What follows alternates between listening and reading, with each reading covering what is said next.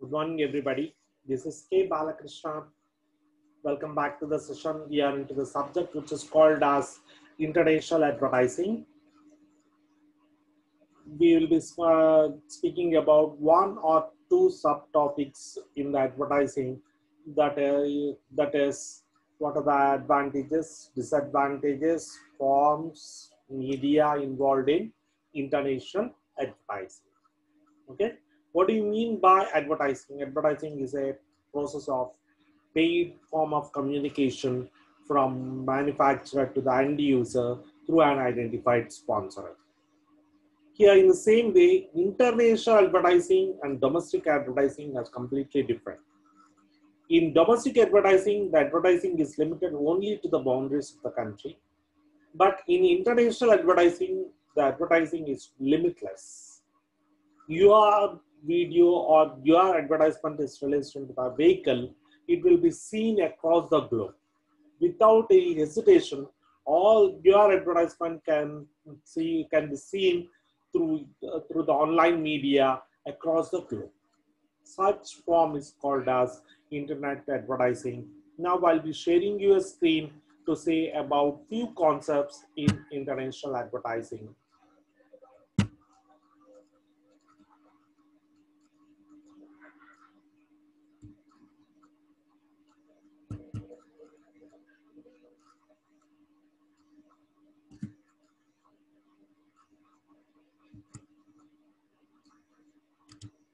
Yes, there are two definitions for international advertising. First definition is it is a process of dissemination of information. What do you mean by dissemination? Conveyance of information, spreading of information, distribution of information from the targeted countries in more than one countries at a time is called as international advertising. International advertising is a commercial activity where it involves the advertisers, that is manufacturer or sellers or ad agencies. What do? They create the ads, they run the ads into the media and advertise it to the different countries. What are the reasons for international advertising?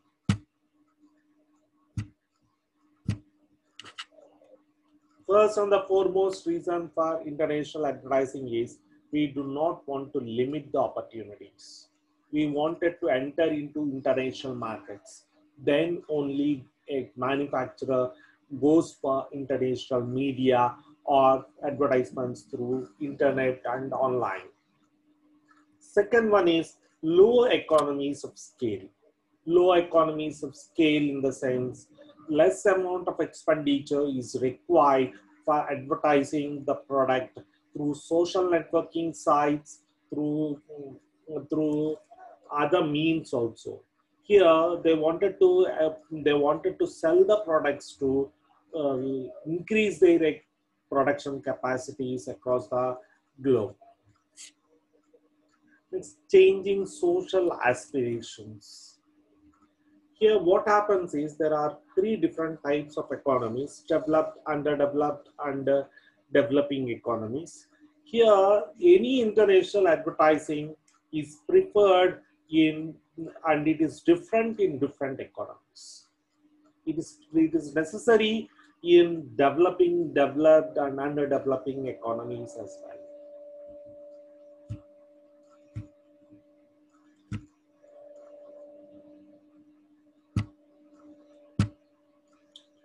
Barriers. Here, one thing to speak regarding the barriers is the culture becomes a barrier for communication through international media. Here, if the culture and conditions, economic conditions of the people are not bothered, then it is difficult for the advertisers to successfully generate the message into the targeted audience. It's growth of international media. In the past, the internet is only the one means of advertising, but now there are large number of platforms. There is Twitter, Facebook, LinkedIn, many social networking sites. Apart from this, there is also a growth of options available like pop-up ads, banner ads, interstitial ads, which are present, which are the gifts of internet advertising to the advertisers. Amortize the expense. Here, because in internet advertising, what happens is the less amount of expenditure is required to promote the same ideology from the domestic market to the foreign markets when compared to the sales it has generated. Company's image will grow up. It is now called as multinational company because it operates in many countries. The credit goes only to the international advertising. Simplification of coordination.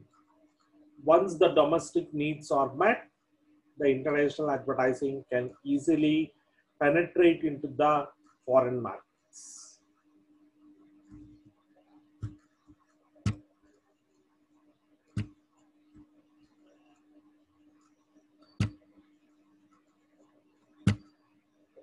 What are the decision areas in international advertising? First and the foremost decision area is what are the objectives to be set. Advertising depends upon the objectives. Sometimes there are certain companies who wanted to increase their market share.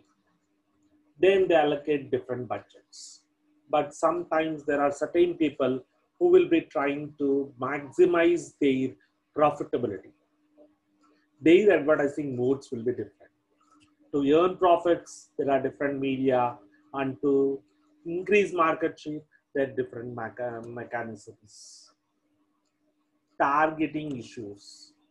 Here, international advertising will depend upon the customs, culture, traditions of that country. A person has to understand the beliefs, customs, traditions, norms, values, religions in that country before advertising the products. Positioning of global brands. India is the best example for this. Many global companies want to establish in India before liberalization, but they failed bitterly. The reason is only one thing, that is because of wrong positioning. Kellogg's has strongly positioned it released as a breakfast item in India before liberalization, but that bitterly failed. But now it is used as a diet-controlled breakfast item. These various international campaigns must be released so that the product is advertised. Sampling must be done, contests must be conducted so that these international campaigns will be successful in creating awareness regarding the product in a new country. Here, setting the budget is also an important decision. Based upon the objectives, they set the budget. Based upon the country they wanted to penetrate in, they set the budgets, advertising budgets.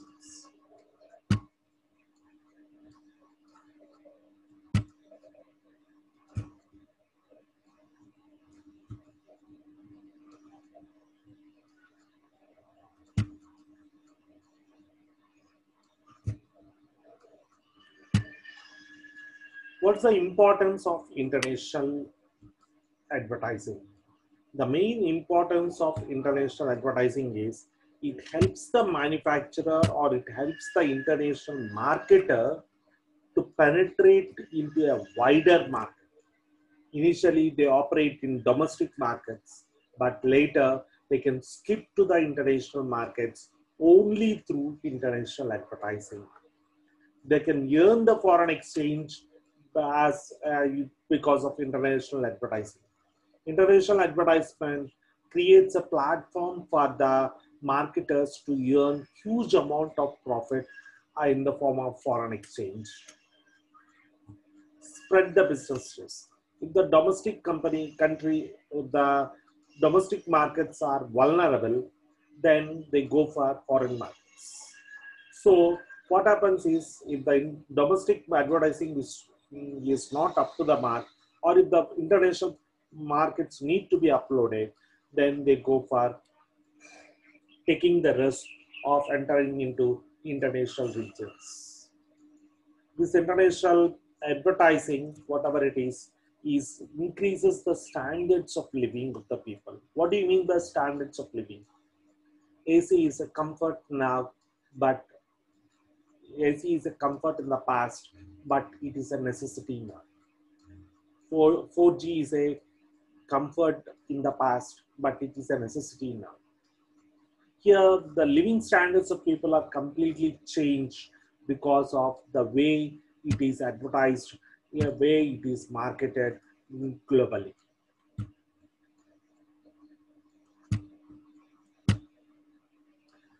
Resources can be completely utilized. What resources can be completely utilized? Financial resources can be completely utilized if the country goes for international advertising. Next is it facilitates the cultural exchange. Uh, every advertiser must see the culture of the country before they advertise the products in that country. The same advertisement may be successful in one country, but it may not be successful in India. Emotional appeal is good in India, but commercial appeal is good in foreign countries. Next, promotes world peace. This international advertisement, especially the social advertising internationally, also helps in decreasing the conflicts. What are the challenges of international advertising? Major challenges: traffic barriers. There may be large number of exporters, large number of importers, large number of sellers operating in market. So we must not be one among them, but we must generate our own USP with the help of them. This international advertising creates a unique identity for each person.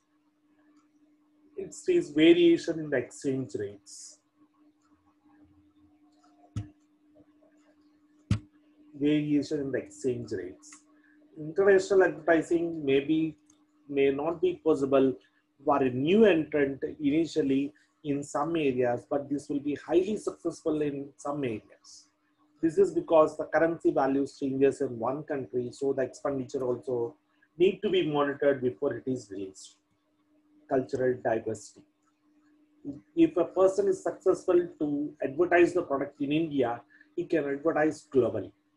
The reason is, in India, large number of cultures exist, large number of diversity exists. And people with different races, religions, caste, sex, gender, etc. live in. So, according to me, I believe that a person who is able to advertise domestically in India is a successful global advertiser.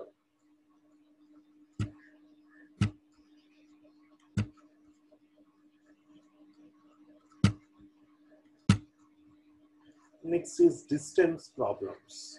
Distance problem in the sense the advertiser may promise many issues that it may be delivered within short interval of time, and it will be delivered in right condition, guarantee, warranty, etc. Assurances will be provided. This international advertising must make a promise, must make realistic promises that are to be possible. It's political environment. The political tussle is prevailed. So advertising of certain products is banned in countries like India. For example, advertising of alcohol is banned in countries like India, whereas the same advertising of alcohol is a commercial thing in some other countries. So political environment should also be monitored before advertising. Next one is competition. Competition may be success, may be intense, but with the help of any USP in the advertisement, we will be able to face the competition.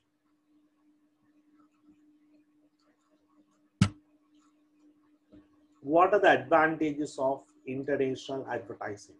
International advertising helps to create awareness among the public. Because of this awareness, they will be able to increase the sales of the product. As the awareness is increased, it impacts the sales of the product. Next, it also reduces the expenditure. What sort of expenditure is reduced? The expenditure for producing the goods will be reduced because huge amount of quantity of goods may be poured if the advertising is successful. It earns the foreign exchange for the marketers. As the sales is increased because of advertising, it earns the foreign exchange to the marketers.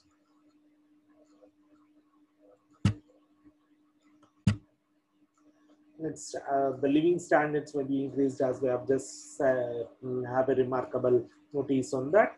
Next, it creates an employment opportunities. What sort of employment opportunities it creates? There are a number of people who there are web analytics, web analyzers. Next, there are also separate ad agencies who promote. There are also separate operation managers to be promoted, to be used for running the advertisement in international media. Separate people who researches the media must be used, and other things. There are large number of employment opportunities created because of advertisements. International advertisement also creates a platform for the growth of large number of industries. So rapid industrialization is only possible because of international advertising. What are the disadvantages of international advertising? The major disadvantage is if the advertiser do not focus on cultural differences, they feel bitterly and the product will be rejected to all the cost and the entire expenditure will be lost. Second thing is the advertiser's main challenge is huge amount of competition may be prevailing in the foreign country, and because of that huge competition, a product which is only highly unique can survive and the remaining products will perish. Government restrictions. For example, I'll just know I've stated that if the government restrictions are, if government accepts those advertisements, government norms are fulfilled, then only they can promote the products in the foreign countries. For example, alcohol advertisement is banned in India, and Indian advertisements has their own norms when compared to other countries. It's another concept is there, that is impact of customs on international advertising. For example, take the case of Domino's and other Pizza Huts, or else the Kellogg's westernized foods into India. Are they successful in India?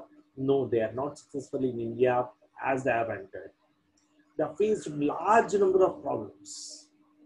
Some were being locked out by the regional people. Some were being devastated, and some have suffered huge losses. This is because they do not study the cultural traditions before entering into Indian markets. Just as they have entered into foreign markets, they have entered into India. Next, so these customs need to be studied.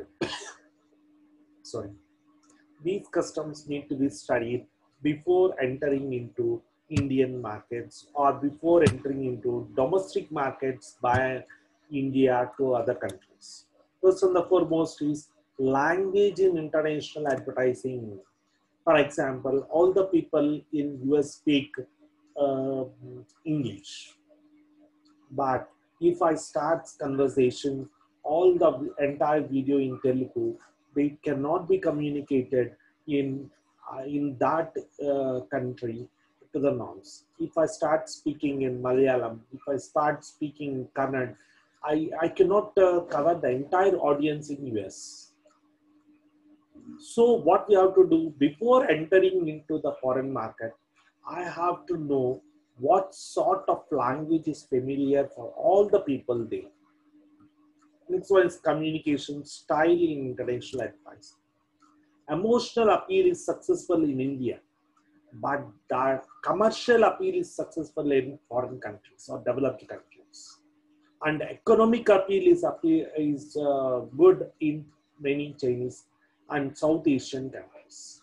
So depending upon the country that you wanted to penetrate in, you have to select your appeal. Colors, numbers, and images. So before going to the other things, certain colors are not acceptable in the advertisements of certain products in certain countries. There are certain products which have lost their sales because they are in different colors, different images. Take for example the Diet Coke.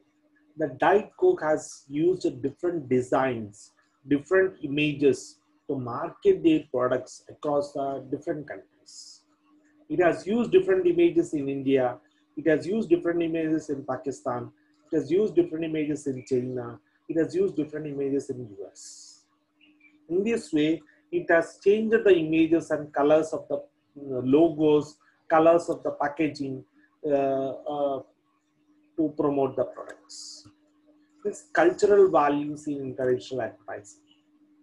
Cultural values in the sense we believe in family system. Cultural this family system is believed in 3 countries. One is China and Japan as well. But this cultural value system may not be that extent effective if we focus our advertisements on in certain countries. Literacy. If I focus completely on educated youth and if I'm a techno savvy user in the advertisements, I may not be able to attract the illiterates in underdeveloped countries or developing countries.